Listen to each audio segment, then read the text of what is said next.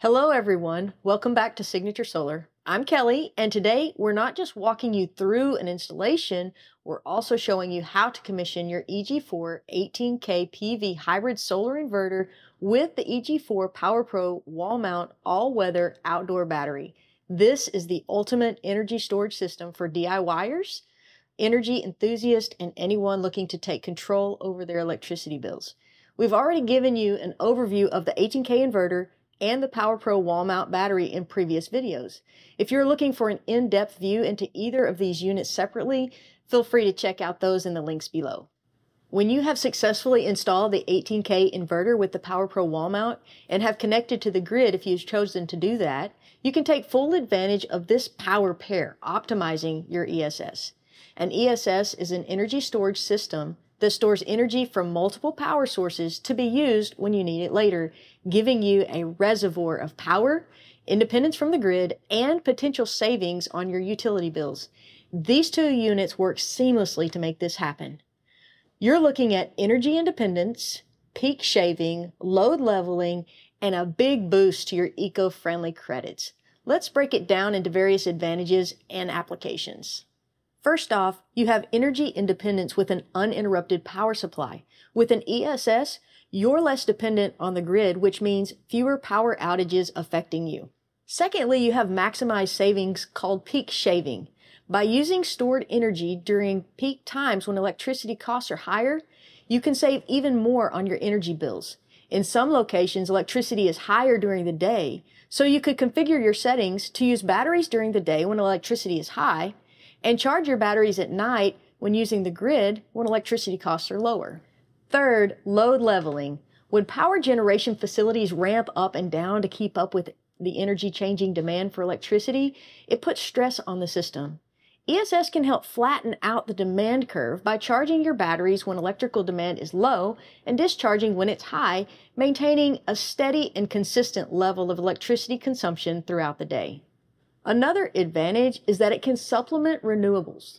Renewable energies, such as solar panels or wind turbines, only produce electricity when the sun is out or when the wind is blowing. Supplementing these with ESS allows users to take advantage of the electricity that is generated when the renewable energy technologies are not producing electricity. When you pair the EG4 18K inverter and EG4 PowerPro Wallmount Battery with a specially designed conduit box and perfectly aligning knockouts, you've got a plug-and-play energy powerhouse. This saves you hours at the hardware store and fabrication of a standard chaseway. It's like the perfect combination of the solar world. They're easy to install with quick connect ports for straightforward, hassle-free, and universally safe assembly, which we will soon see.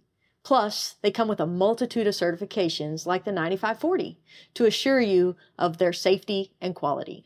Don't forget about rapid shutdown. Both of these units adhere to NEC code compliance and feature remote safety shutdown system accessible through multiple easy access options.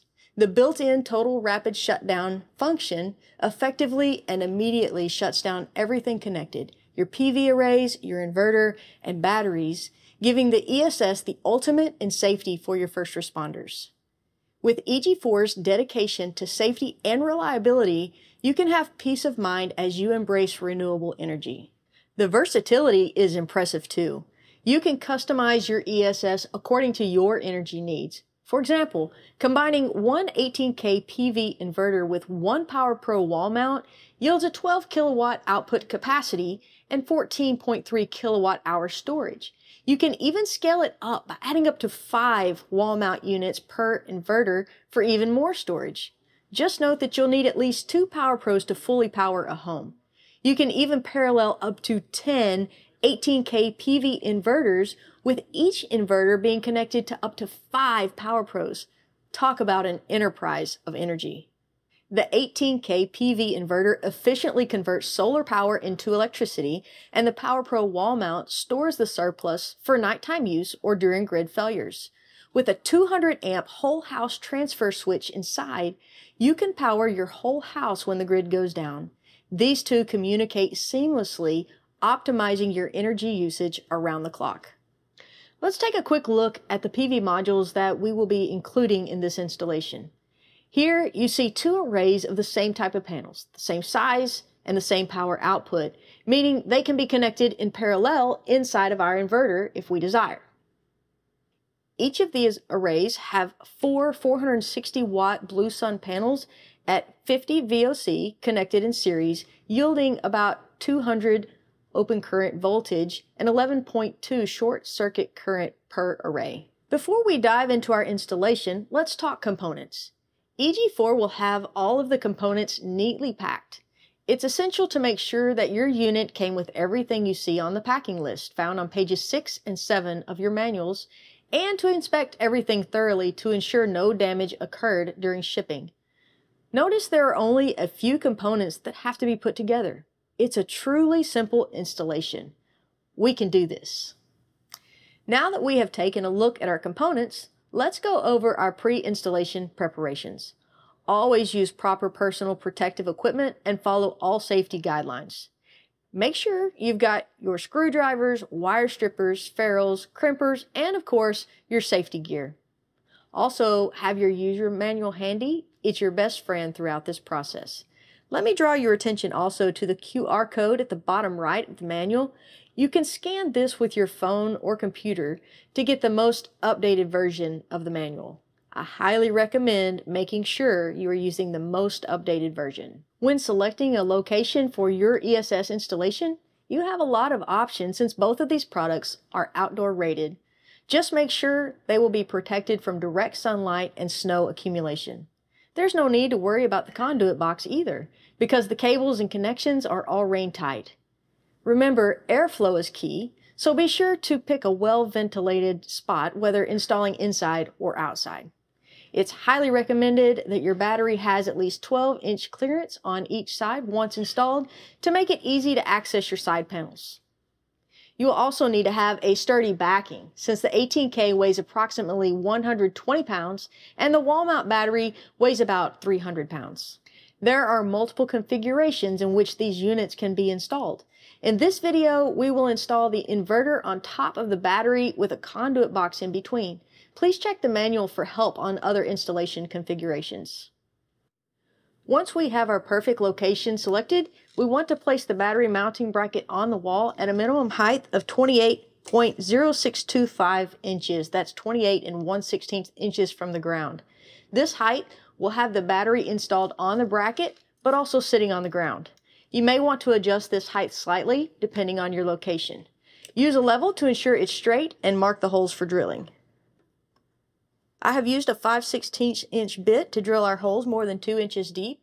We're using all 6 holes for the mounting bracket, but I would start by putting all 3 holes in the bottom bracket and leaving the top 2 to line up your X bracket so that they can be mounted behind. Remember, if you're not mounting into concrete, make sure to anchor the lag bolts into studs for added support, especially since our battery is a hefty 300 pounds. Next, align the provided X bracket with the holes on the mounting bracket. Secure both to the wall using the same hardware. The X bracket should be against the wall behind the mounting plate. It's time to attach the inverter mounting bracket to the X bracket, matching the mounting bracket to the holes on the X bracket. Secure them both to the wall with the X bracket behind the mounting bracket. Alright team, it's time to flex those muscles. These batteries pack a punch in the weight department, so let's play it safe with the lift team. Trust me, your back will thank you later. Dollies or hand trucks can help make this process easier. Big shout out to my buddies David and Frankie from EG4 who are here to lend a hand, literally. Thanks guys. Now let's get that PowerPro Wallmount battery lifted and securely hooked onto the front flange of the mounting bracket.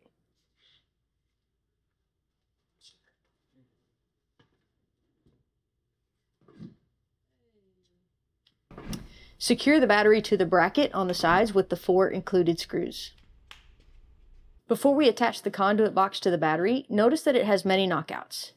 These knockouts match up perfectly with the knockouts of the 18K.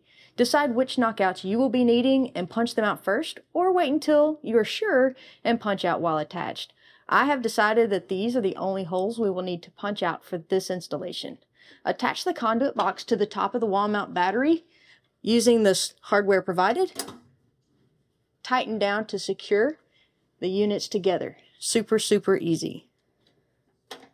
Next, attach the 18kPV to the inverter mounting bracket, making sure to align the holes so that they match those on the conduit box. Secure them together using the provided hardware. Finally, don't forget to ground your system. We'll attach a grounding conductor from the M6 screw on your battery to your equipment grounding system in your inverter.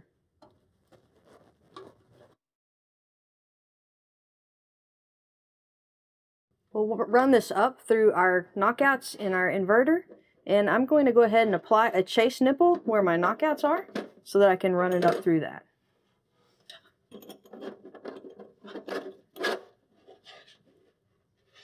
This will run straight up and attach to our PE bus bar here.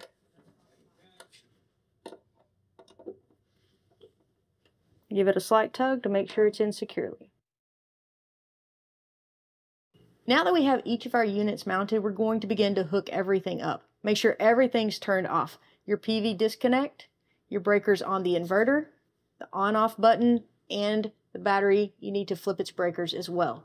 You may want to use a voltmeter to confirm there's no voltage present if you have anything hooked up at all. Also, be sure to double check your string sizes with their maximum voltage and maximum current ratings. As you may recall from our 18K inverter video, we can have two strings connected in parallel at MPPT number 1 with a max amp rating of 25 amps, and two more strings MPPT number 2 and MPPT number 3 with a max of 15 amps each. Each of these strings have a max of 600 volts. Now, before we run our PV wires into our inverter, you need to make sure that you're code compliant. All of your PV wires should be coming from your array through metal conduit to a PV disconnect between your array and your inverter, and then come from metal or metal clad conduit into your inverter or conduit box. We have a tech bench setup today, so we don't have ours running through metal, or we don't have a PV disconnect. But to be code compliant, you need to make sure that you include those in your system. We will go ahead and run these through a side knockout in our conduit box and then straight up to our MPP number 1 for our PV inputs. Always best practice to run your wires from the conduit box straight up into the input. So we'll connect these at MPPT number 1 in the first two slots, red to positive and black to negative. The easiest way to do this is to take a small flathead screwdriver and to insert it above your circle input. Lift it up gently and then push your wires with your ferruled ends into the circle. You'll know it's in there well when you give it a gentle tug and it does not come out. Do the same thing, black to negative, right next to it.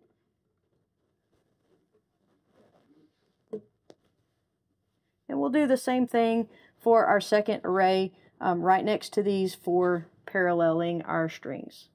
Let's keep wiring. Again, make sure everything is off. Double check your breakers on your inverter, your battery, and your PV disconnect. Let's get ready to route the two sets of 2-aught power cables that came in the box with your battery. Two sets of cables helps protect against surges that can be up to 250 amps. One end has an all-weather quick connect in, which goes to your battery, while the other end is stripped, exposing the stranded wires and will be secured into the inverter. Let's connect our cables to our battery first. It's easiest to route them through the conduit box first and connect them to your battery. We'll do red to the positive side, which is on the right side of your battery. We'll remove the protective caps.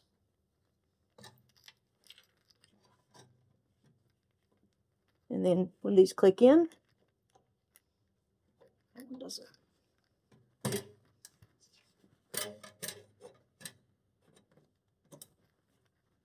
you've got a solid connection. Our black goes to the left side of the battery, which is our negative side. Route those through the conduit box. Remove our protective caps.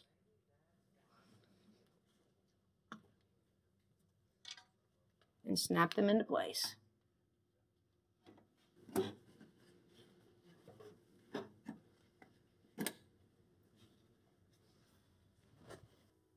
We'll route these up through our inverter. We'll install another chase nipple. And again, we want our battery connections to come straight up from the conduit box into our inputs.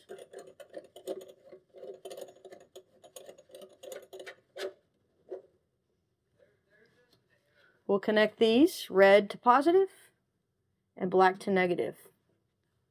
So you want to make sure that all of your strands are together neatly so that you don't have any outliers that might cause an arc. Then we'll tighten these down with an M8 hex wrench, torque wrench.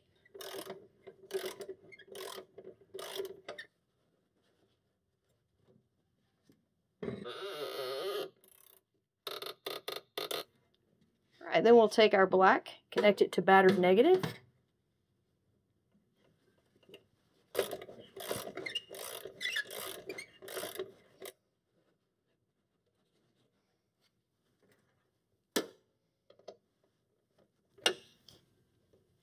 Now to get it communicating with your inverter. Again, make sure everything is off. We'll first remove the ID plate, then we will set our BMS communication protocol. We'll set all the dip switches to ID 0, which is all switches in the up position. Once the dip switch is changed, we need to restart the battery with only the BMS power button. To enter the protocol setting, we will hold the return key, which is the second button from the right, for 5 seconds. We will select the CAN protocol by using the down arrow and pressing return. Select Lux by using the down arrow, then press return.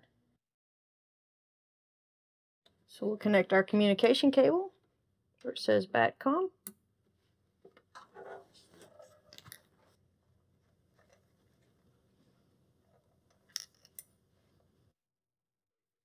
Now, no external RSD initiator is needed if you have installed your system outside. However, if your system is indoors or your AHG deems it necessary, you can wire an external emergency stop button directly into the inverter here at pins SW and plus 12. If you want to use a standard Ethernet cable, this emergency stop button will be wired using pins 3 and 6 wired to the normally open contacts to communicate the emergency stop information.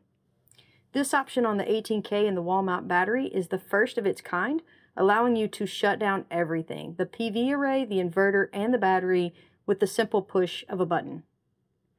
Now, if not using an external e-stop button, you will need to have a jumper cable that you will wire in from your SW to your plus 12 ports for normal operation.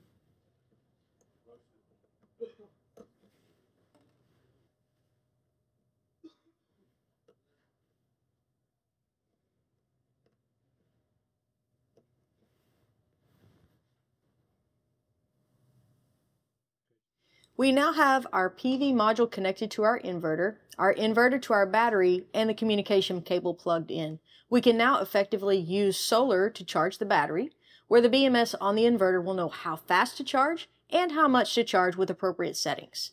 The last thing we need to do is connect to our loads, our critical load panel or backup panels, so that we can use solar power to run our loads as well as charge our batteries. Make sure you have a certified electrician to help you set up your panel on the AC side of things, and be sure to follow all NEC local codes and safety guidelines. When the electrician comes to your home, they will essentially be connecting wires from the load section to your loads or backup panel. Then, if you want to be connected to the grid, those will connect here. Again, make sure all breakers are in the off position and everything is powered off before making any panel connections. You can also connect a generator here or use this input for AC coupling or smart loads, which allows for the intelligent operation of certain appliances depending on real-time access to energy usage data. Before we begin adjusting any settings, especially if this is a completely new setup for you, it would be a great idea to update the BMS on your battery as well as the firmware on your inverter. We will update our BMS via the computer, and I'll show you how to update your inverter remotely through the app. Now that we've walked you through the installation of our ESS with our 18K and our Wallmount battery, it's time to start commissioning our system. Before you get started though, you want to make sure that you have the most updated firmware for your battery and for your 18K, and we've got Braden here from EG4 to walk us through the commissioning of our system. Thanks, Kelly. Let's get started. You'll need a laptop, you'll want an RS-485 to USB cable, an RS-232 cable, and you'll want to have the Wi-Fi dongle that comes with your 18kPV. Alrighty, so the first thing you want to do is plug in your RS-485 to USB cable to your battery and your laptop. Then you want to navigate to EG4electronics.com, and under the Resource tab, if you click Firmware, you will be able to download a zip file that contains all of the firmwares for the WPower 16280 8W, which is the all-weather PowerPro battery. Once you extract the zip file, you'll be given a handful of firmwares to choose from. For our PowerPro ESS, we want to go into the PowerPro RSD firmware. We do have some guides here if you would like written material, and the first update we want to do is RS-485. So we want to go ahead and run this application, and we'll see this window pop up. You want to change your language to English, and then select your COM port. This is COM 4 for us. It may be different for you. If you're unable to locate what COM port it is, go to Device Manager, and from there you'll be able to see which COM port that you're connected to. If you don't see any COM ports pop up, make sure that your battery is online, that your connection is secure, and then close and reopen the BMS programming tool. From here, we want to open the serial port, and it will ask us to reset our BMS. So let's go over here real quick. I'm going to press the switch to turn our BMS off.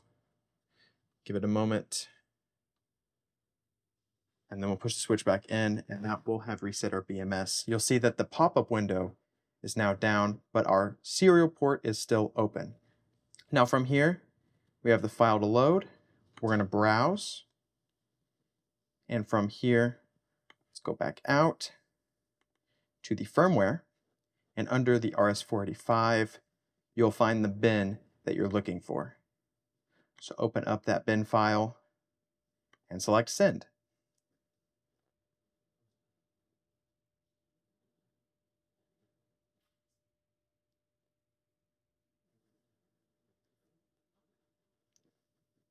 As we can see, the file has transmitted successfully. So from here, we can go ahead and close, and we are able to close the serial port and exit out of BMS programming tools. Alrighty, so the next step that we want to do is to run the RS-232 updater. Now you'll want to plug the RS-232 to USB cable into your laptop and the battery, this time on the battery comms port instead of the CAN port. So you'll run the RS-232 updater, and you'll be presented with this window. From here, click Import Hex, and you'll want to navigate to the firmware folder, and inside there, RS-232, you'll be presented with a hex file. You'll want to run that. Make sure you're on your correct COM port. If you have multiple to select from, you can go to Device Manager and figure out which one you need. And you want to open your COM port and start the update. Alrighty, we see that our update is finished and we can exit the bootloader. So we'll close the COM port, go ahead and exit out of that, and now our battery has been updated with both firmwares for communication RSD. Next, we want to update the Inverters firmware. So in the app, go to Download Firmware, and then in the top right, you'll want to press the Download button when you have your inverter selected.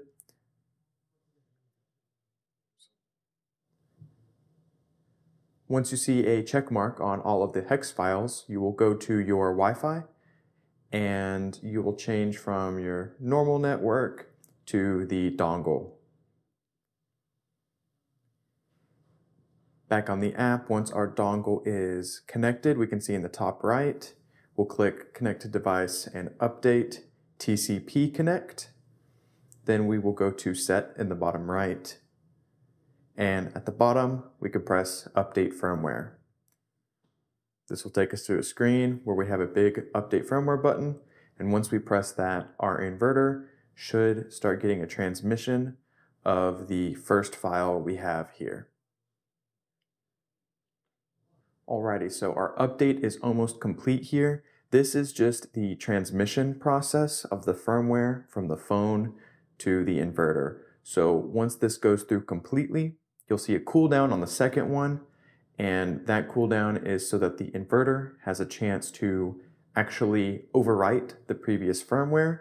You'll see on your inverter screen a installation process.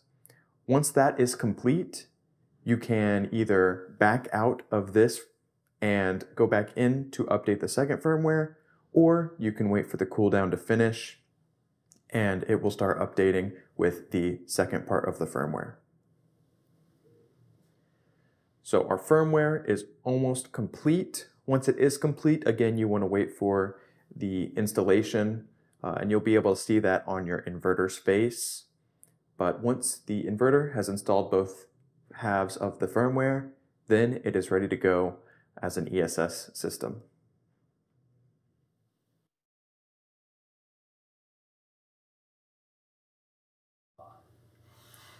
Alrighty, now we're going to commission the unit. So on the screen, if we go over to the far right on the bottom, we can go to the settings, and under basic, this is where we're going to click on zero export, and we want to make sure that our maximum export to grid is 0. This is the settings we're going to go through for self-consumption. So once we get that, you can set it, set OK. We'll go down to charge. And under charge, we want to check according to SOC and voltage, as well as use SOC or BAT voltage, depending on whether we have a open loop or closed loop lithium or lead acid. If you have a closed loop lithium system, you can use SOC, otherwise you want to use your battery voltage. Your battery current limit is 250 to 0. That's settable on the inverter. If you do have a closed loop lithium system, and that value is lower on your battery specs, then that will be controlled by the BMS. If you'd like to use AC charge, you can as well and set the AC charge power.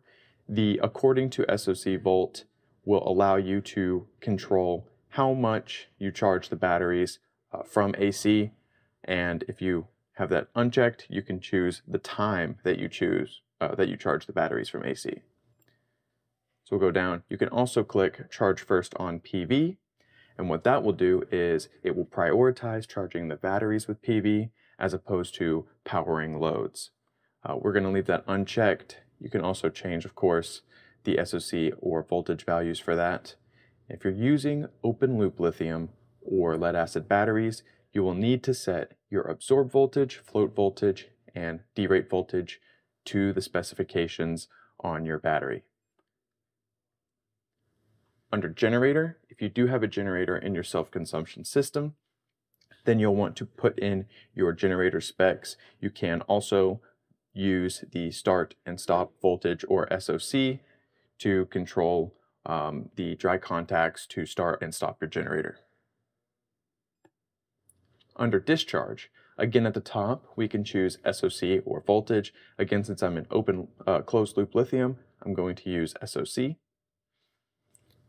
The discharge current limit is how much you're going to discharge from your batteries as a maximum. Again, it goes up to 250, and if your batteries have a lower value and you're in a closed loop lithium system, that will override and the BMS will control it.